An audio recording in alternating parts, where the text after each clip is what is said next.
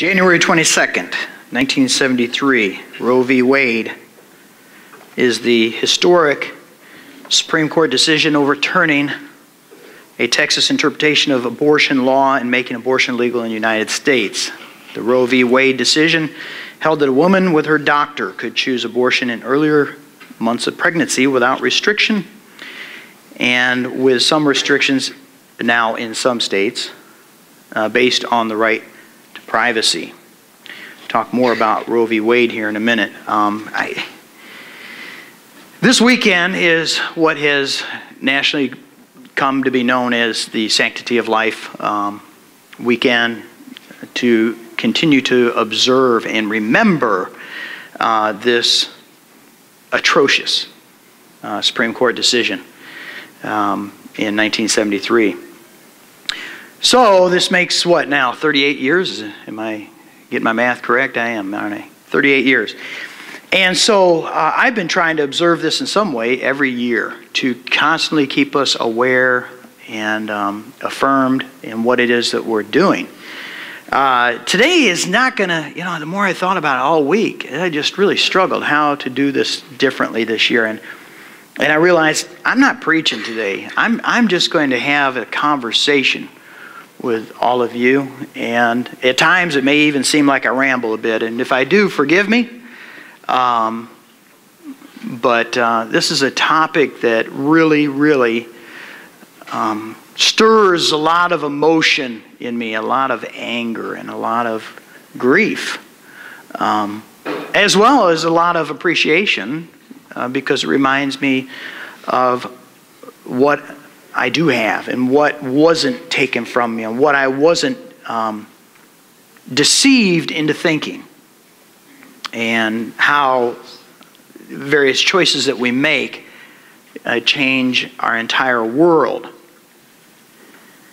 I think about September 11th, 2001, also familiar with that date.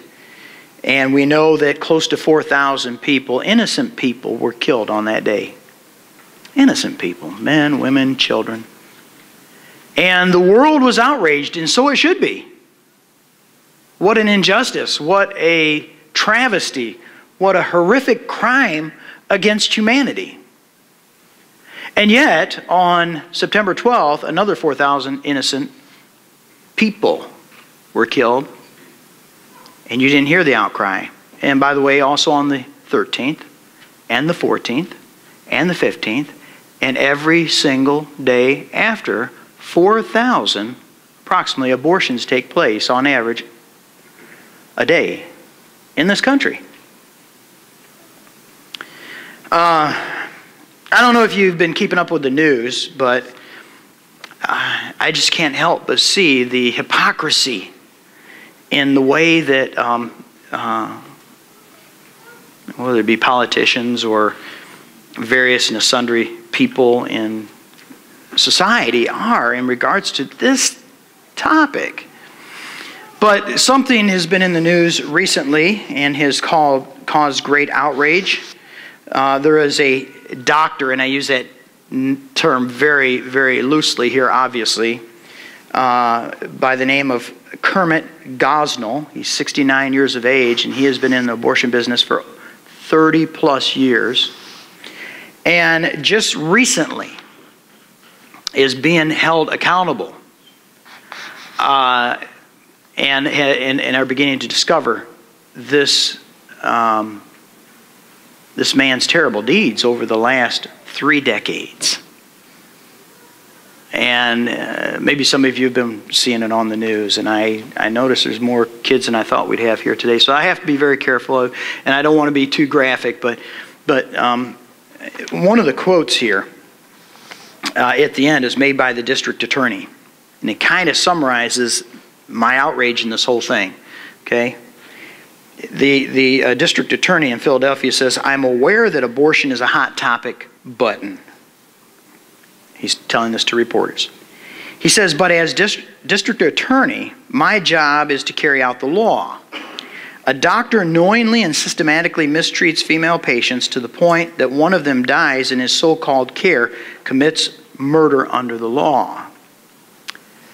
And it's tragic. He was just a butcher, and there were many women who had been mistreated, but this is one who died. And the thing that really gets me about this is there's not a big amount of consideration and concern of 3 decades of killing babies. And the amazing thing is, though, is that they are saying something about that he's performed some illegal abortions, i.e., in that particular state, if you're over 24 weeks and you perform an abortion, that's illegal. And is going to be charged with 8 counts of murder that they can prove. Where is the sense and sensibility of people to think that because you're 24 weeks and 1 day pregnant, it's illegal? But if you're 23 weeks and 6 days, he would have been just fine. He'd have continued to rack in, check this out, $10,000 per day. He's a millionaire several times over for this.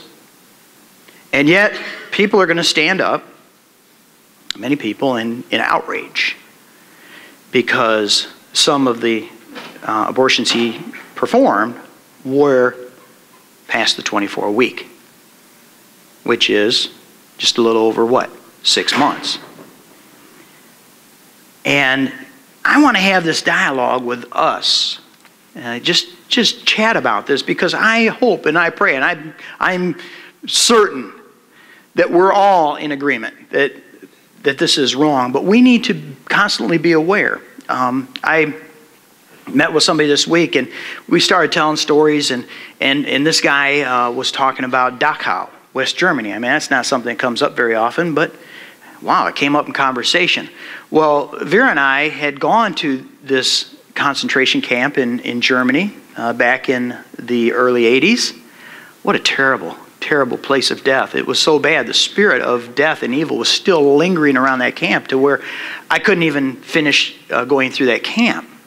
And we had to leave. And you think, well, why do you have a camp like that around? That camp should stand for time immortal.